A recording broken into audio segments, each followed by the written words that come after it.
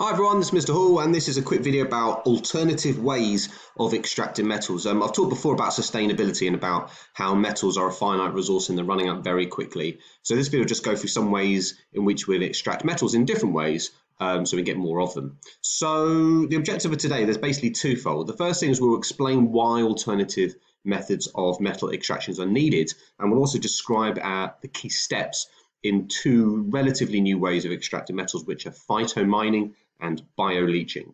So first of all, let's talk about why we need these different methods. Now, if you have a look at this graph, it basically charts the price of copper between the years of 1998 to about 2010. And as you can see, slowly but surely that price is going up. So that's a description of what's going on, and you could use data to identify those trends if you really wanted to. Now, in terms of explaining why that's happening, it's because the copper's running out. Okay, now copper is a very useful metal. It's used for like pots and pans. It's a really great conductor, so it's used for electricity conduction. It's used quite a lot in phones. It's used in a whole host of ways which we find useful for the products that we use in our daily lives. And it's running out, and this is a real problem. Now, at the moment, we get copper out of sort of big mines like this. This is one of the biggest mines in the world, is in Chile. A lot of the copper extraction actually is in South America, but these mines are running out, and they're running out very quickly. Now, these mines that we've got at the moment, where you get rock out of the ground and you process it to extract the copper, they have lots of problems associated with them. Okay, so for a start, they look really bad, and that's not a very good selling point for them. Also, they need lots of energy for extraction. Okay, and that energy will inevitably come from fossil fuels, which also isn't great. They create loads of waste on the site, so loads of kind of rubble from low-grade ores which have been left over because it's economically not viable to get the copper out of them. And there's an environmental impact, so any habitats which are around this mine are going to be detrimentally affected. And crucially, high-grade ore is running out. So the ore, which is the rock which contains that metal compound, what they basically got a lot of now is low-grade ore, where a very small percentage of that rock actually has copper inside it, so it's not worth processing. So there's huge issues with this, and if we're going to be sustainable with our use of metals, we cannot continue using mines of this nature. Now, if you remember from a previous clip and what you may have learned before, metals are a finite resource, okay? Finite meaning that these resources are being used up faster than they can be replaced. Now, these metals are quickly running out, okay? And these are some example figures, and these are all based on the premise that we're using them at the same rate between now and the dates which I'm giving you, okay? So if we continue using zinc and lead at this current rate, they'll be depleted by 2030. Silver and iridium, very important metal, out by 2035. Copper, which is our main example, that'll be out by 2050. And rare metals will be depleted by 2090, which have more limited uses, but they're metals which we're finding more and more uses for over time. So the question is, how can we ensure that our use of metals become more sustainable? Now, there's a few ways in which we could do this. So if we just sort of have metals right at the center here.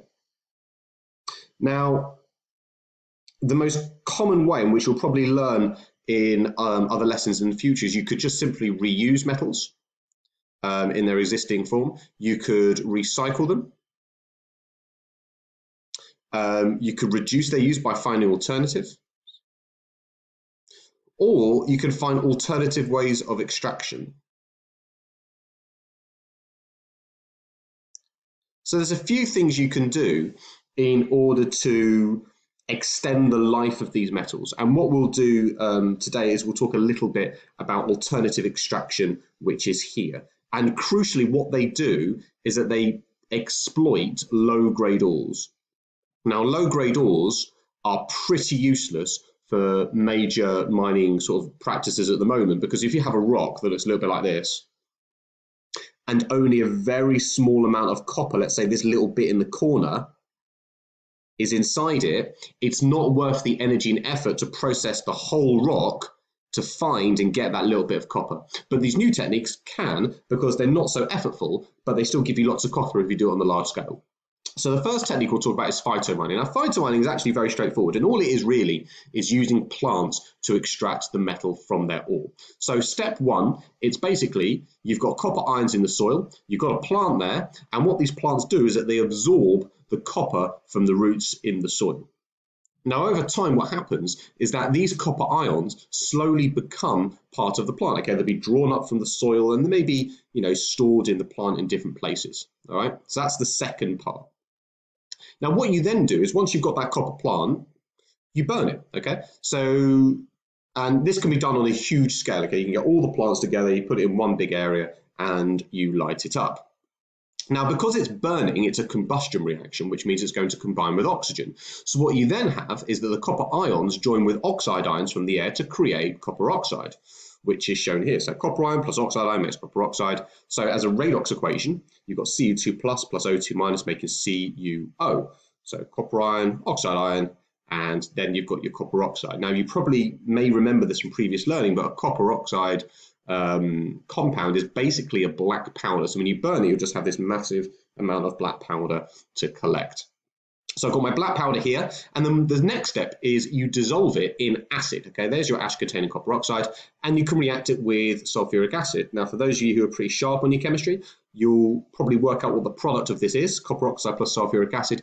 It's basically a neutralization reaction between an acid and a base, and that will create copper sulfate. You'll also produce water in this reaction, so it will just be diluted somewhat.